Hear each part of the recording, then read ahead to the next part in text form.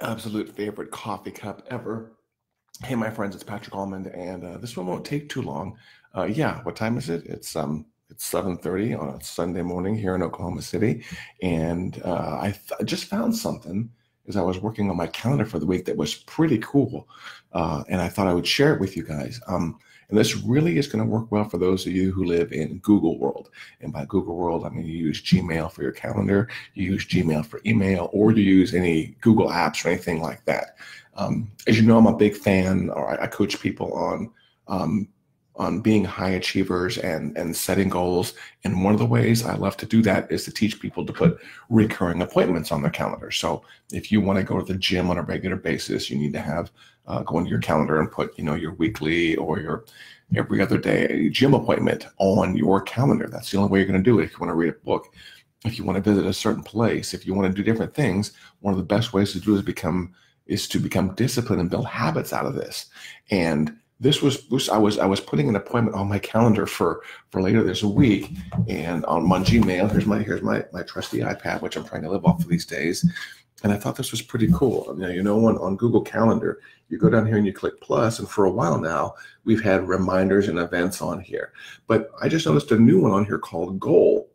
And so I went in here, and you can basically now use Google Calendar to help you schedule some kind of goal, this is the feature I was doing manually anyways by putting recurring appointments on my calendar. So I can pick a goal like, I want to exercise more right here, and then it'll. And of course, you can do this completely custom, but there's a wizard that'll walk you through this.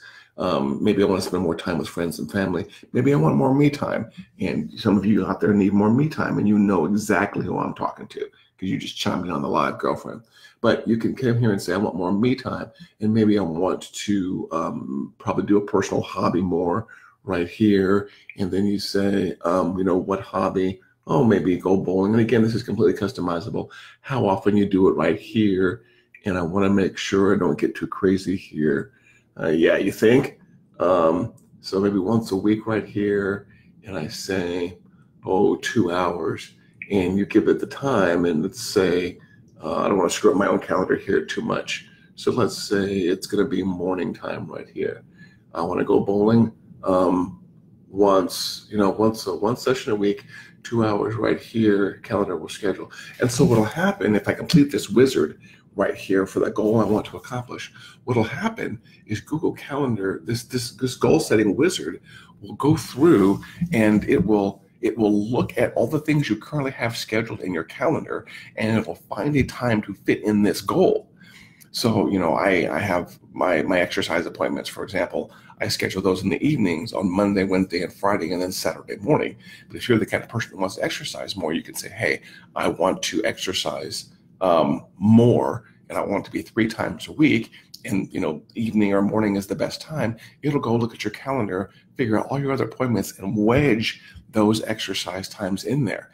And again, this is something I've been preaching people do manually on Google Calendar for a long time. I'm a huge fan of recurring appointments. So if you're a person who uses Google Calendar a lot, look at that feature when you start scheduling things. I mean, if you're going to write a book, for example, you could just do a regular recurring appointment to write a book, but maybe it's not the same time every single week that is best for you. This will help you find those different time slots. Maybe you're really open this week, but the next 2 weeks you're kind of slammed, and then you're open the week after that. It'll kind of wedge all those in there. And so anyways, I thought that was cool this morning. As always, I've got my coffee cup from my daughter right here, which is the basis for most things I do these days. If you're having coffee right now or tea or whatever you're having, I already have my morning water, by the way, and my oatmeal. Chime in the comments below, whether it's live or recorded. Just let me know what you're doing. Then I figured my house is quiet at 7:30 in the morning on a Sunday. It's just the cats and I.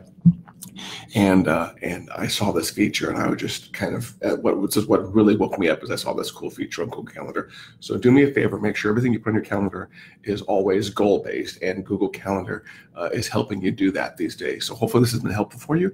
Do me a favor, if it has been helpful, you know the drill, like, comment, share, and I'd be curious if you have any kind of goal-setting process like that, but you do it manually, how you do it. Of course, there's lots of productivity and goal setting tools out there. And sometimes I have to be careful because I will get into I will get into the habit of spending a lot of time looking for productivity tools, which of course kills my productivity. There's a whole separate side joke about that. Hey, Beth, hopefully the tea is hot and good and sweet if you take it that way. For the rest of you, coffee up, drink up, and you know the drill, you know the motto. See, when does it get in focus? It gets in focus right about, I think it gets in focus right about here. Okay, I'm going to work on playing with this feature some more. If there's anything cool that comes out of it that I learned, I'll share it later. Otherwise, I'm going to do what I plan to do this morning, which there's a book I've been trying to finish on being a better thought leader. And I'm going to go pick that up and try to polish that off today. Have a great day, everybody. I'll talk to you soon. Take care.